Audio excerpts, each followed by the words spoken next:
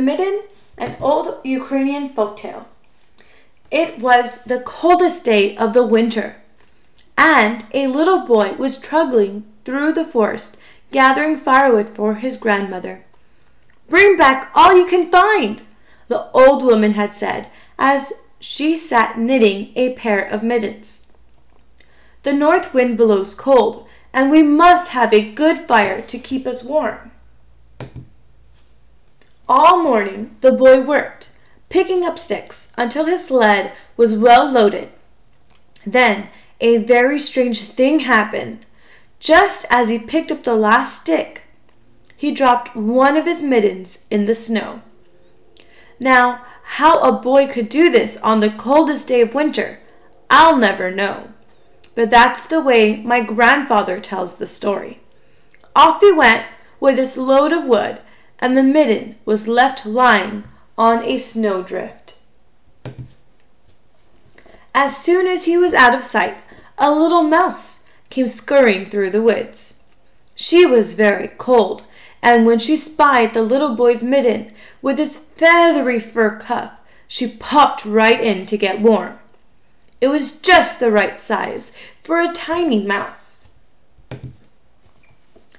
Presently, a green frog came hip-hopping over the snow. "Anybody home?"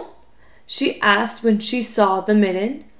"Only me," said the mouse, "and come in quickly before you freeze." They had no sooner settled themselves snugly in the red wool lining when an owl flew down. "May I join you in that lovely mitten?" he asked. "If you mind your manners," replied the mouse, for owls always made her nervous. "And don't wiggle around too much," added the frog, "because it's a bit tight in here." It wasn't long before a rabbit came down the forest path. "Is there room for me in that nice warm mitten?" asked the rabbit. "It's awfully cold out here." "Not much space left," said the mouse, and the frog, and the owl. "But come in, we'll see what we can do." Even before the rabbit had gotten herself tucked in, a fox trotted up to the mitten, and after a good deal of trouble, she got herself in along with the others. The mouse was beginning to think maybe she shouldn't have been so generous. But with the bitter wind outside, what else could she do?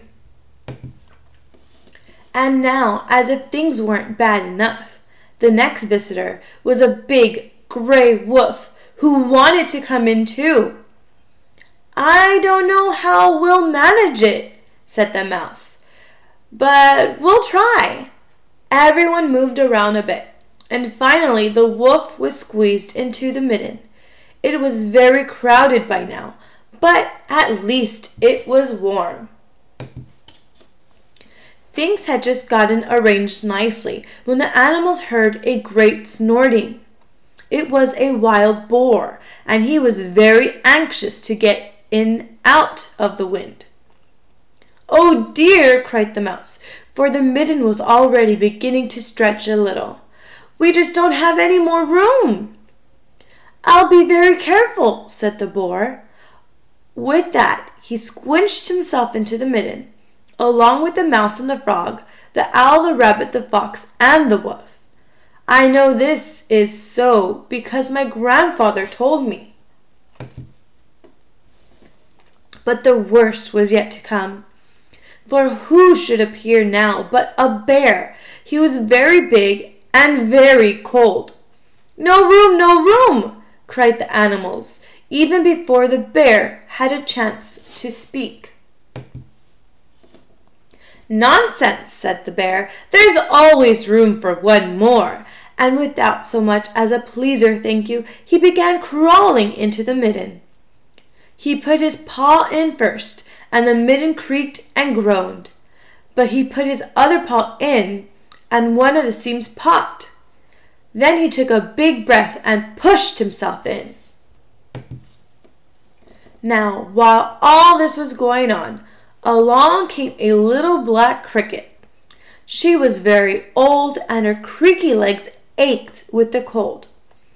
When she saw the mitten, she said to herself, "Now that looks like a nice warm place. I'll just hop over and see if I can squeeze in too." But ah me, that's all that was needed to finish off the poor old mitten. The cricket had no more than put her first scratchy foot inside when, with a rip and a snap, the stitches came apart, and old leather cracked, and the soft red lining split in half, popping all the animals into the snow. Well, at this very moment, a little boy discovered that he had only one mitten, so back he went to see where he might have dropped the other one. But all he could find were the ripped apart pieces, and he thought he saw a little mouse scurrying away with a bit of red wool perched on her head. It looked very much like the lining from the thumb of his missing mitten. "Oh well," said the boy as he snuggled his cold hand inside his coat, "my grandmother will surely have my new mittens finished by now." Then he hurried home with the north wind nipping at his cheeks. And my grandfather says he never did know what really happened to his mitten. The end.